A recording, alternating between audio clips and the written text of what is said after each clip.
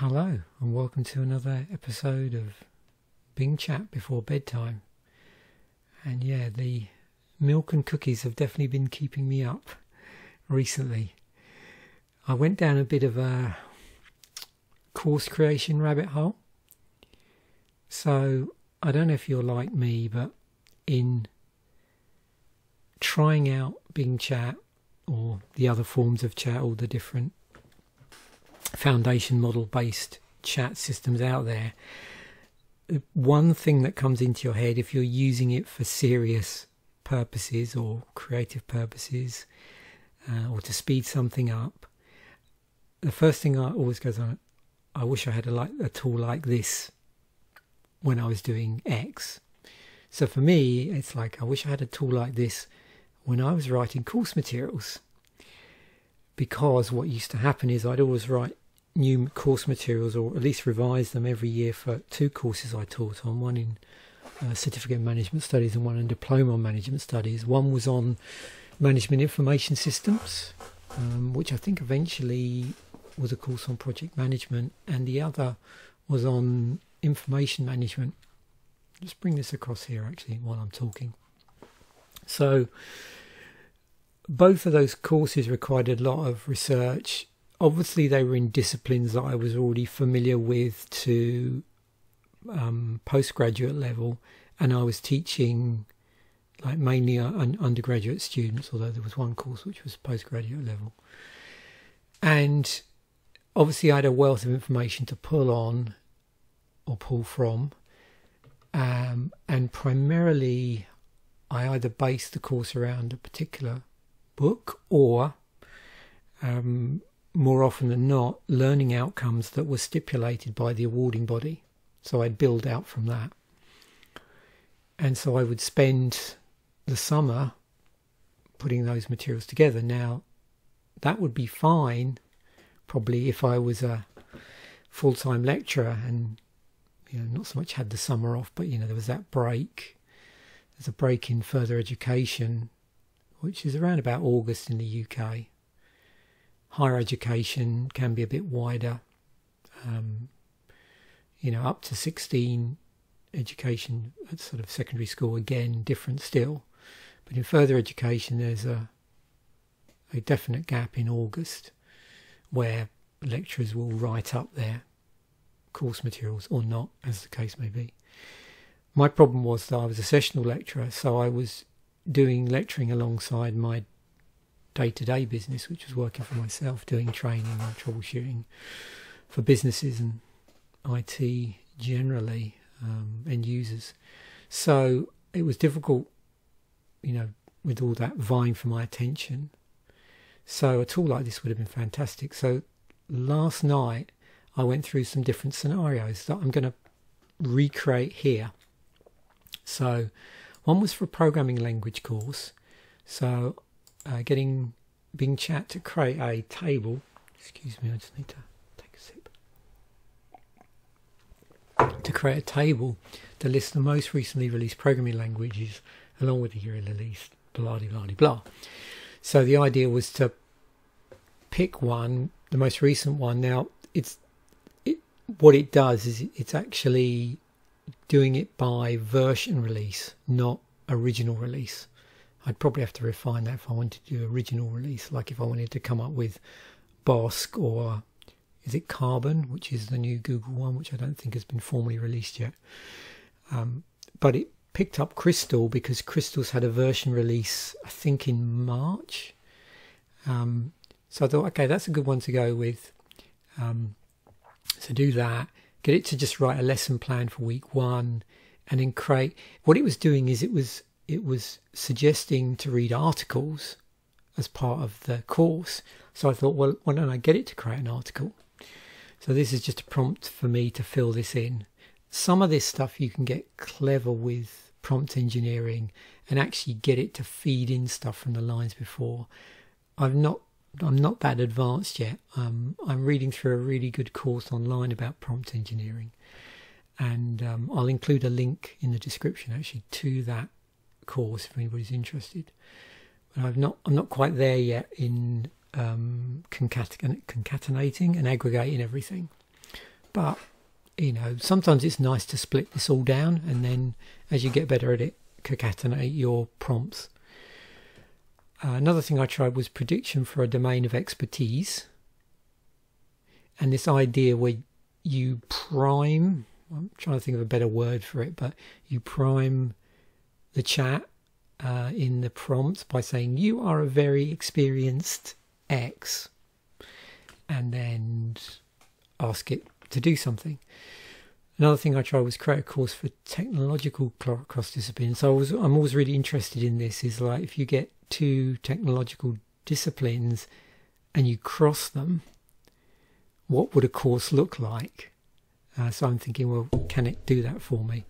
And then finally, this is something I've been playing around recently, is writing a course based around a research paper. And this is something I actually tried. It was more Bing before. I could have Bing before breakfast, because that's what it was. As I was having my breakfast, I was playing around with this. Anyway, let's try a few of these out.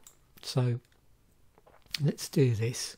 We're in creative mode, and I'm going to go, can you create a, well, I'll copy it across actually. There we go. Create a table that lists the most recent programming languages with the users, ordered in reverse date order. Let's see what happens.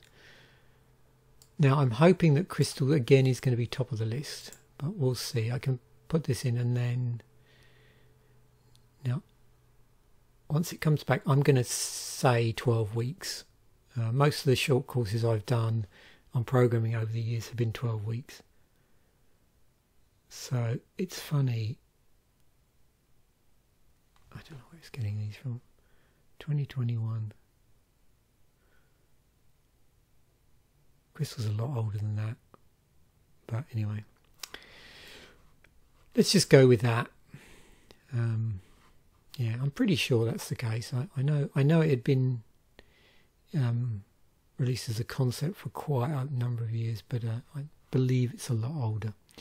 So we will stick with this. Again, yeah, when you're doing this, it doesn't replace fact checking. You do need, if you're doing this for course materials, you still have to go through and debug, for want of a better word.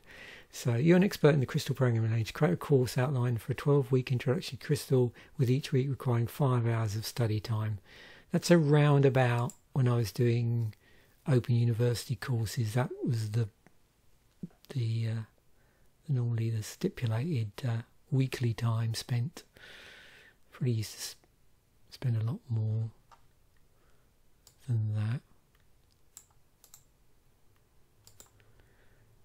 Okay, here we go.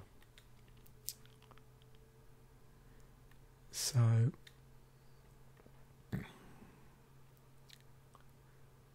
there we go.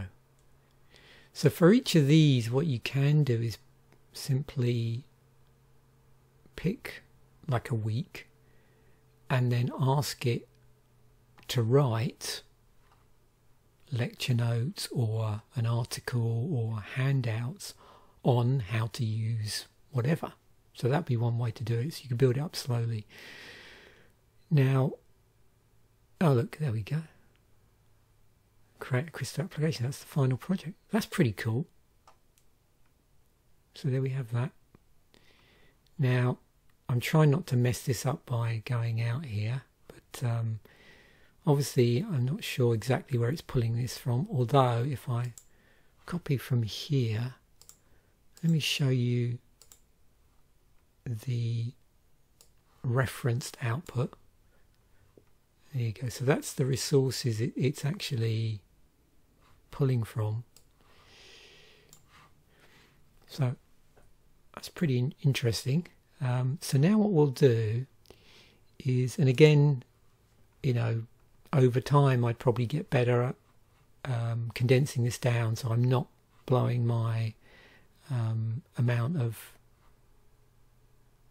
questions within a topic, because as soon as I press this, it just forgets. So if that wasn't possible and you did have to use more than 20 for all of this, like you were literally asking it to produce lesson plans or whatever for each one of these, you're going to have to devise a way of restating this after you've wiped its memory. Now, the easy way to do this is you wouldn't want to keep repeating this, but what you could probably do is, okay, so he says, funny, I'm not an expert. Okay, didn't go with my scenario. I think it did the other night. It was going, oh yes, I'm an expert. But the thing is, you could take these and say, create a lesson plan or course handouts for what is crystal and why to use it, that sort of thing. And again, prime it in some way, just so, you don't have to do this, but I found you sometimes get better results if you massage its ego a little bit, or just set up the scenario in creative mode. I mean, I don't want to put, you are a pirate, which seems to be the trendy thing to do. Design a course in crystal programming languages or language. So, yeah, let's just do this. Can you write a lesson plan? Oops, no. I don't want to feed that back in there, do I? You can get 2,000 things, or was it 2,000 words in there? Can you write a lesson plan for week 1?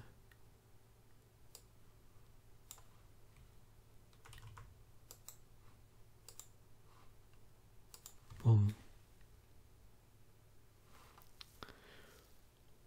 And then we'll see what happens from there. So it's looking up how to write a lesson plan, and hopefully, okay, objectives, students will be able to explain.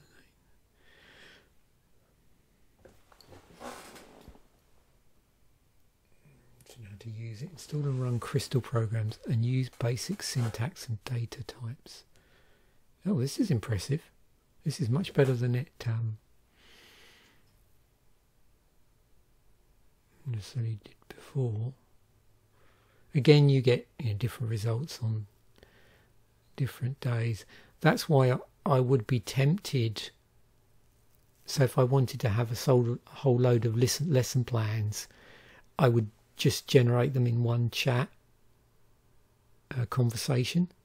So do week 1, then week 2, week 3. So it really locks on doing lesson plans. And then I'd probably run out of prompts. So what I would then do is wipe it clean, put another prompt in, but have that initial prompt, just get it to lock on. I don't know if I'd need to restate this. What I could do is say write a lesson plan based around this. Somehow I've got to refresh its memory, so that's always the problem. But if I wasn't interested in writing handouts, maybe I'm just gonna use this as a lesson plan and have no handouts.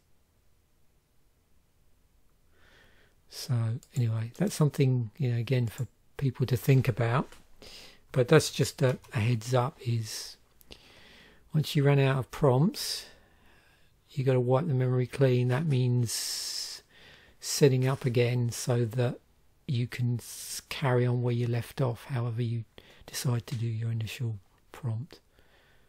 Yeah, so there we go. I'll just let that finish off.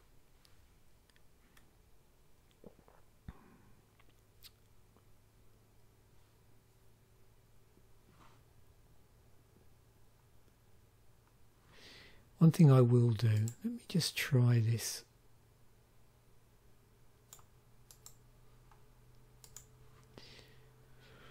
While I've got this on here, while it's sort of locked in.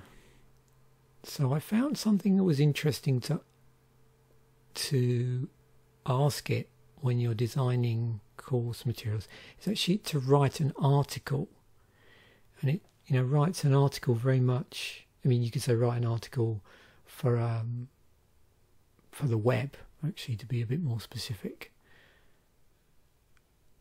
So you can hear, so if it does this, then sometimes just doing this, continue. So, you know, you already start to run into problems. One thing you could do is you could say, restrict the lesson plan to so many words, because what it's doing is running out here.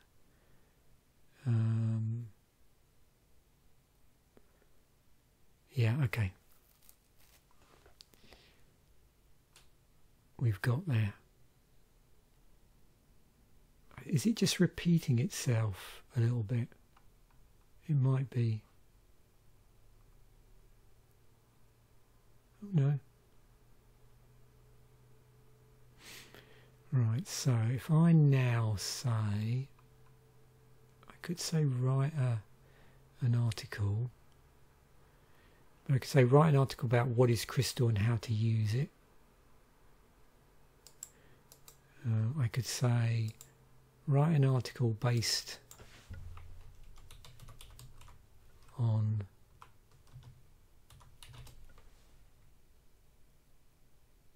week 1. Obviously, I could get a bit clever and say, you know, 1,000-word article.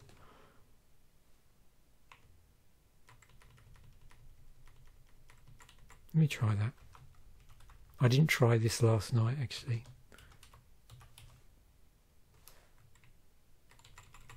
Try 2,000. No, 1,000. See whether it does it. Okay. So let me queue up.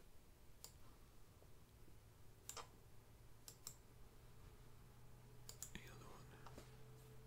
So let's look up about how to write a 1,000-word article. Here we go. So let's see what it does. It looks like it's titling up the sections. What is crystal and white? Use it. So again, this is why it's really important to capture your previous work, because you might have to use some of that stuff to re-prompt when you wipe this clean. And if you don't and you wipe it clean, you know, you lost it. So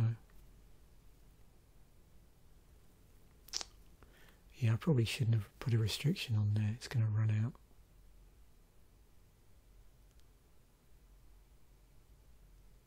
Yeah, so this is what I found really useful here.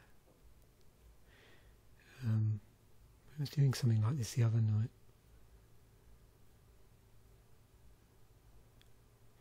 And again, all this would have to be fact-checked.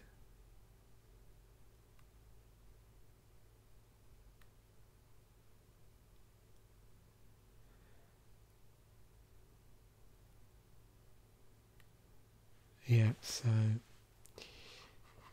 I've shot myself a bit in the foot there, so if I do continue the article,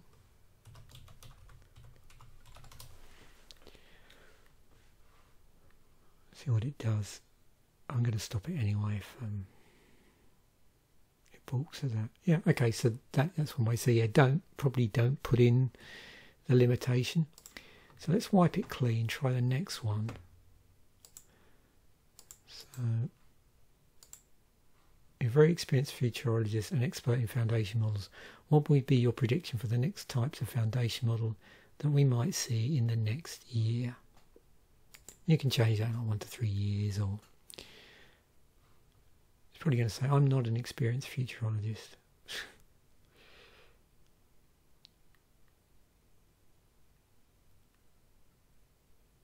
Oh, here we go. Yeah. It's being very modest. So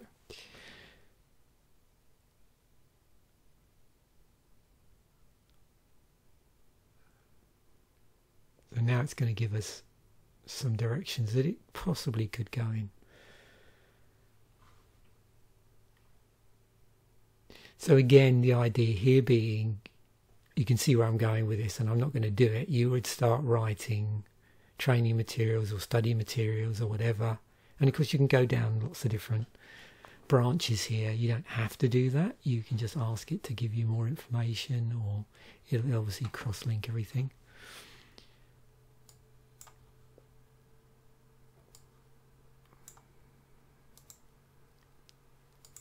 And there we go. So, moving on. One that's now more of a course in. So here, what I was curious about is, okay, what, people are always obsessed with job titles and studying for the next big thing. So let's do 1 to 3 years.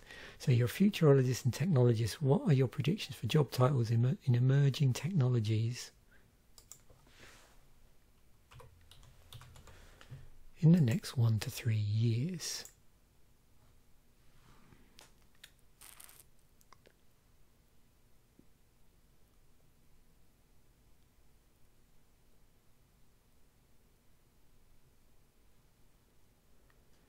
Vaccine specialist, AI lawyer,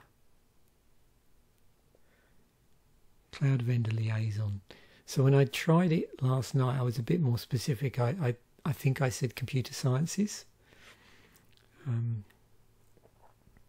So the idea is, then what I did was I said, what might a cross-discipline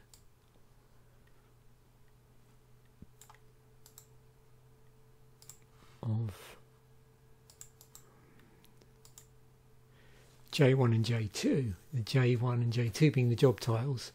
And again, there's clever ways with these sort of interfaces where you can say, pick one, call them J1, J2.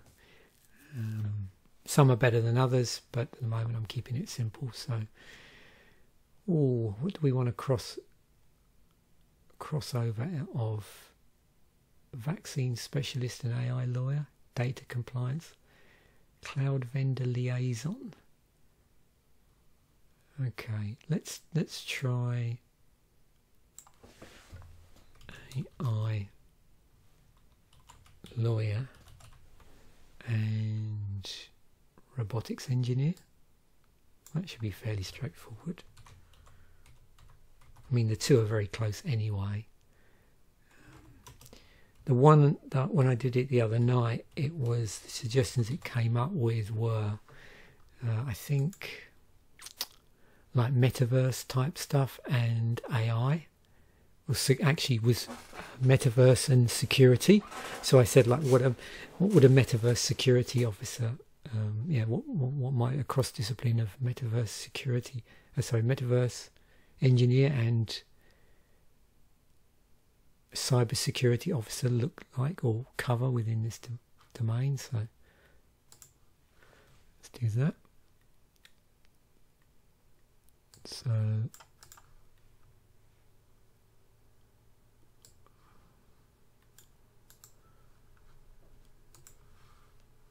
I should have advised people to make a beverage before this video, because this is quite long, even though I've got everything primed and ready to go. Okay, so there we go. That's pretty straightforward. So now we go, in your opinion, how long would an introductory course to this cross-discipline be, or take, maybe? No, let's leave it as B. Probably doesn't matter.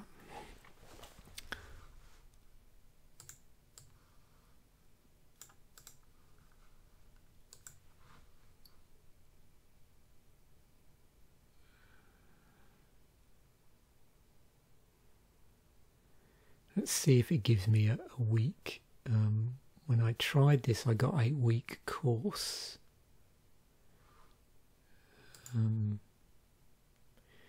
Okay, I don't have a personal provision. I have several factors.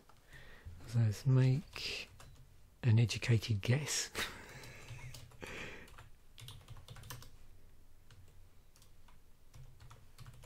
Guess.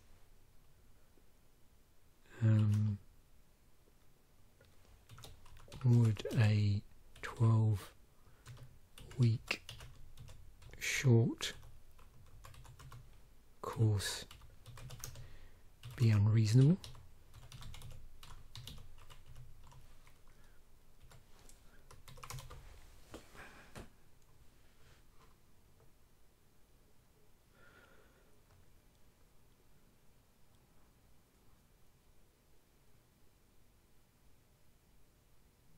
Okay.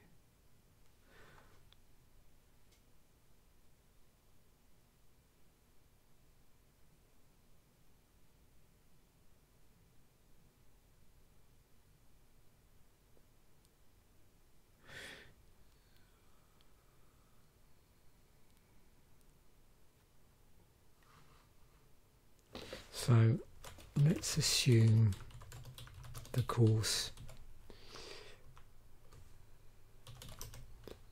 is 12 weeks.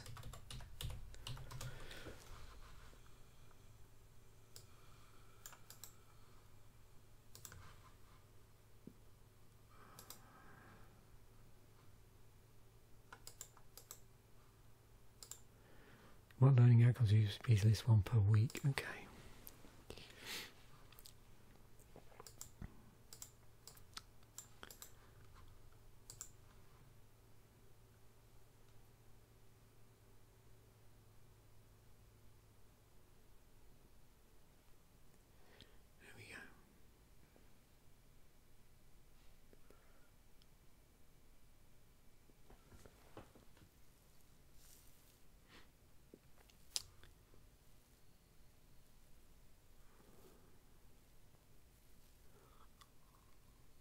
What I'll do is I'll put the questions, or the generic questions before I edited them, in the course description, in the video description.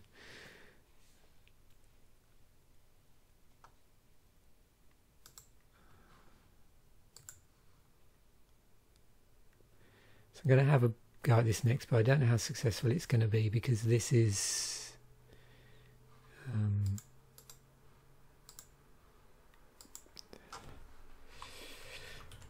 a lot of stuff here. So create a course outline for the 12-week course when each week is a 3-hour module, and map the modules to the outcomes. So we'll see how well it does. I don't hold out a lot of hope, but it's always interesting to push this a bit.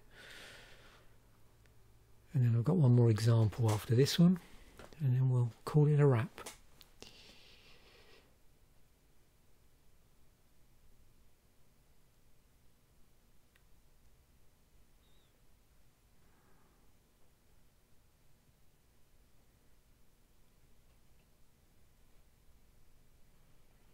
And again, you hang on, what's it doing there? Oh, okay. So it's slightly reinterpreted. Maybe I wasn't quite as clear, but it doesn't matter. So it's almost each week is a 3-hour module. So it's what it's doing is for each week it's got module 1, 2 and 3. So I suppose you could say each one is an hour long. So probably need to be a bit more specific there, or amend my wording.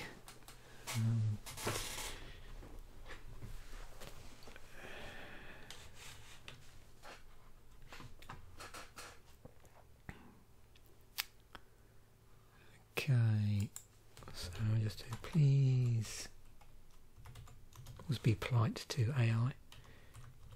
You never know when it's going to become, you know, our robot overlord. So, although if I'm wiping its memory every time. Okay, but you get the gist. So I might actually stop it here rather than watch it. Finally, this one, which I played around with this morning. So this one is for a paper about, let me just see if I can, it's this paper, hyena hierarchy. So just found about it this morning. You are an expert in, I don't even probably, yeah, I just got into a habit of doing this. But Okay. So now what I'm going to do is give it the paper.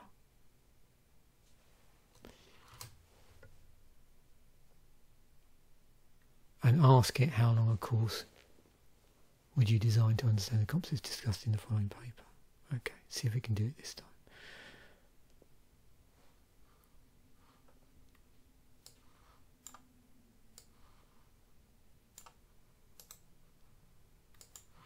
I have a bit of an obsession. Yeah, here we go. So it's buried in here.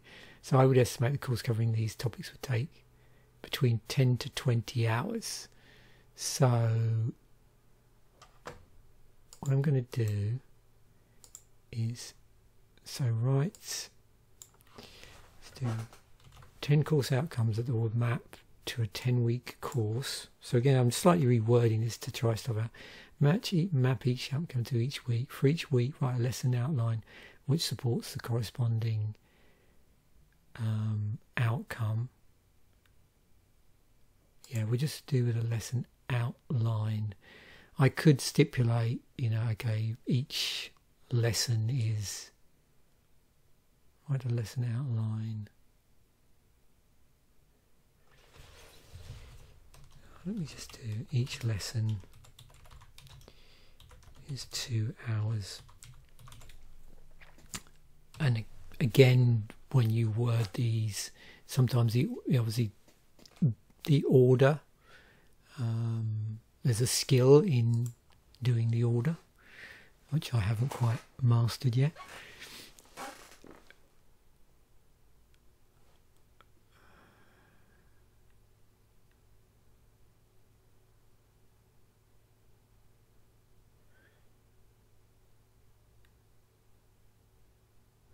There we go. So you can see what it's doing now.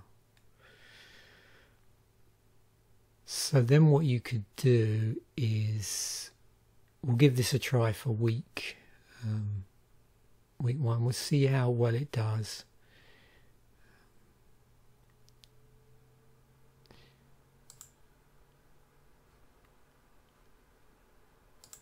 In my original one,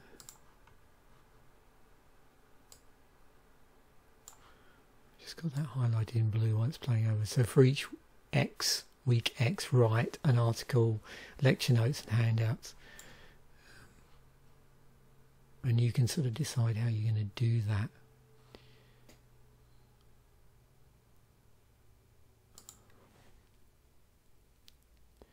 So we've got 10 weeks here.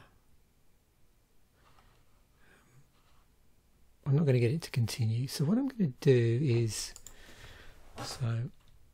something like this. Let's try this for a week. And this is how a great way of just experimenting and seeing like how well it does in terms of producing stuff that is going to be in a way that you don't use up those 20 prompts. Sorry, I keep bashing the microphone. Those 20 prompts. Yeah. For week 1, please provide lecture notes and a handout. We'll stick with that because that should be sufficient. But you can ask for other things. You could say, and some exercises or a project.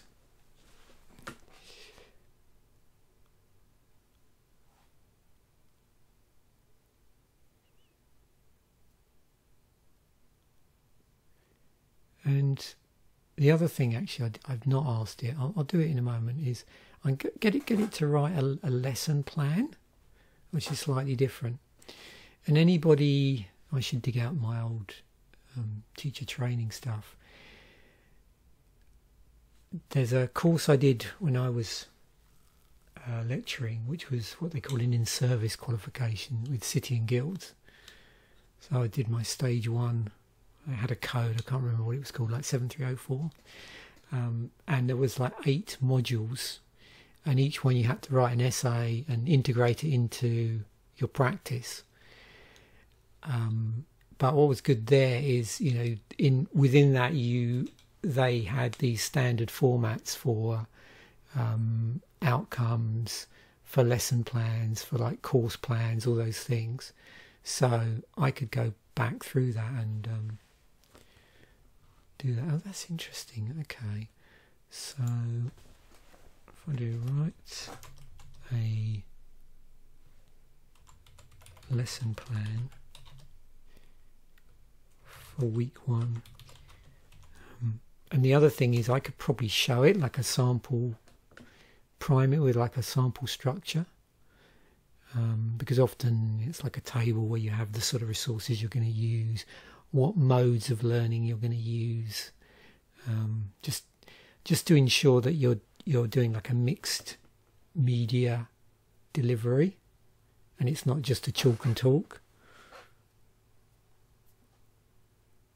Okay, this is good.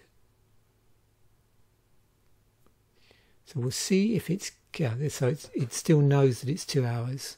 So again, when you're doing this, you need to plan how many prompts you think you're going to need, so you get the job done in a single discussion if you can. Now, probably what I could have done is just brought this together. So when I asked it here, so let's just give that as an example. So if I do this, so for week 2, otherwise it'll bark at me and say, I've already given you this information, which it does do. Provide a lesson plan, and you could obviously use a lesson plan as your lecture notes, but let's do student handout. Doesn't really matter,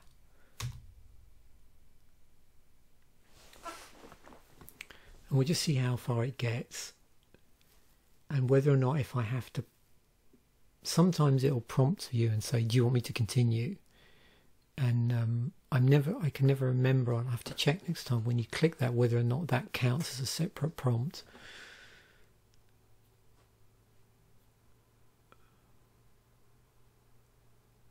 But yeah, I spent hours last night messing around with this, because I could see how time saving this would be when I think how, you know, much time it used to take me to write lesson plans and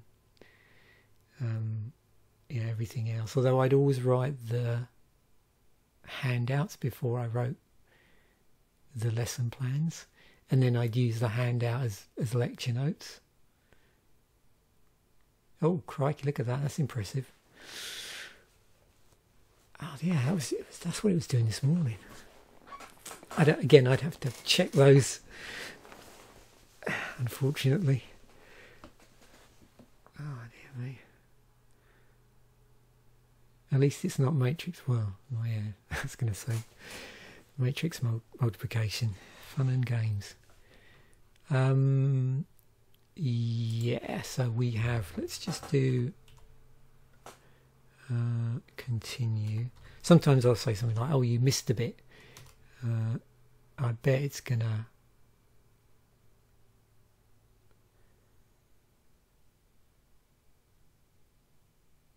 yeah, it's going to count that. So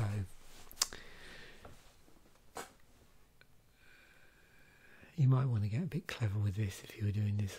Like I said, probably the smart thing to do is to do all the weeks together, but don't do lecture notes, handouts and lesson plans simultaneously, and then find a way of re-imparting the course structure back on a fresh prompt. Maybe, hopefully at some time they might put this up to say 40, which would be really cool.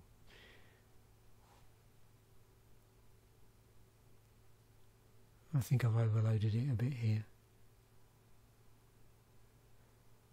I'm never sure whether that, whether it's finished here. You could probably check. It is talking about convolution, so yeah. Oh, look at that. And again, you could expand out from this. So hopefully that was enlightening. Certainly, yeah, it's I'm having, this is real fun doing all this stuff. And I know I've been overloading the channel with it somewhat, but I don't know any other way of really getting it out there. To me, it is the best way through showing people like this is what you can do with it. So thanks once again for watching. Bye for now, and I will catch you in the next video.